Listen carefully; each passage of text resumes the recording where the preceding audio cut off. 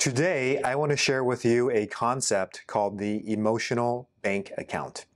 In this video, I will be describing exactly what that is and how you can leverage this as a tool in your relationships. Hi, my name is Dr. Ko, and I am the CEO and Medical Director at Reset Ketamine in Palm Springs. So let's get to this question. What is an emotional bank account? So you have a bank account likely, and you have credits and debits. So when you put money in, your bank account goes up, and when you take money out, your bank account balance goes down. Now, in every relationship, there is a metaphorical bank account. And when we do something positive for someone, when we help them, when we say kind words and acknowledge them or give them appreciation, you are adding to that emotional bank account. However, there's times when we need to be direct, or times when we might be critical or say some harsh words. Those actually debit or take away money from the bank account. Classically, one of the researchers in the space, John Gottman, he says that the ratio of deposits to withdrawals is about 5 to 1, meaning that for every 5 positive things is equivalent to 1 negative thing.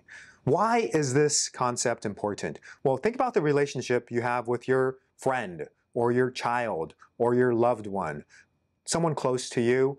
And have you noticed that sometimes your bank account is depleted with them and you're like, man, they're asking me for another favor. OMG, I've done so much for them already. They've withdrawn too much from your bank account. Whereas if they were to constantly contribute to you, make your life a little bit easier, make things smoother for you, now they've added a lot to your bank account. So when they do make a small request or favor, you're like, of course, I would be more than happy to help you with this. Now, I know that we want to give and help and support other people, but if you're operating from a negative bank account balance, it can be challenging and you may not feel motivated to help them. Similarly, in your shoes, if you've been constantly withdrawing from your emotional bank account with these relationships and now you ask them for another favor, you're already maybe at a negative balance. So here's the take-home point, is remember that every relationship has this concept of an emotional bank account. And to make those deposits regularly, because there are times when you need to make withdrawals.